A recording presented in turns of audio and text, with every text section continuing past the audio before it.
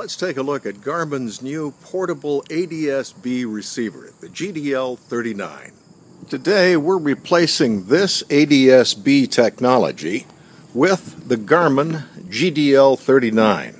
Notice how much more compact and sleek this unit is. There's a significant difference between these two receivers. The one we're replacing, this one, the Sky Radar unit, is a Wi-Fi unit that broadcasts a signal to your Apple device, whereas the GDL-39 is a Bluetooth device. And it's also worth noting that the earlier Sky Radar unit uses this remote GPS antenna, whereas in Garmin's GDL-39, the antenna is self-contained. The GDL-39 comes with these accessories, including a mounting plate, power adapter, a suction cup, an instruction manual, and we noted with interest that since you'll be using this with the Garmin Pilot software, there's a free 6-month trial certificate included right in the box with the GDL-39. Before we get started taking our closer look at the GDL-39, a brief reminder that the revenue we derive from operating this website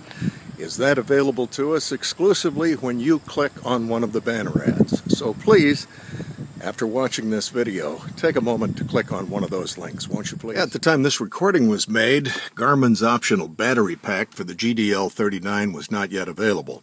So we'll set it on the dash and then connect the power adapter. The things about which we're curious is whether when this unit is powered up, it affects the magnetic compass. And it does not appear to adversely impact the wet compass in any way. Notice how stable it remains. First, we must pair the GDL-39 with the Bluetooth receiver in our iPad. To do that, we hold the button on top of the unit for just a few seconds until a blue light begins to flash on the front of the unit. Next, from the iPad's main screen, we'll click Settings. And in Settings, General, and then Bluetooth. You'll see that Bluetooth is off. We'll turn it on. GDL-39 appears here. We tap, and the unit should begin the pairing process.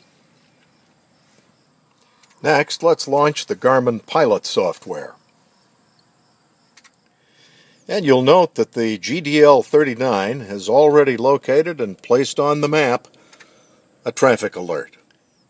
Now we've pinched the screen so that you can see that a considerable amount of traffic is pictured here in the greater Chicago area. You'll see that an arrow indicates the direction of travel, a smaller arrow shows that this particular aircraft is descending, and beneath the symbol you'll see the actual identifier for the aircraft. You may be curious why no weather is displayed. Well, there are two possibilities. We may be too far from the ADS-B transmitting antenna, and we're on the ground.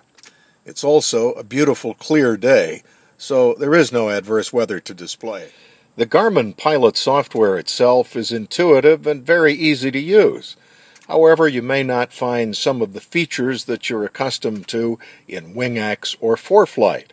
That said, we think the GDL-39 represents a big improvement in ADS-B receive technology for the General Aviation cockpit. If you think of today's evolving ADS-B technology as an entree or an introduction to something that the FAA wants to see in every cockpit in the years to come, you won't be disappointed.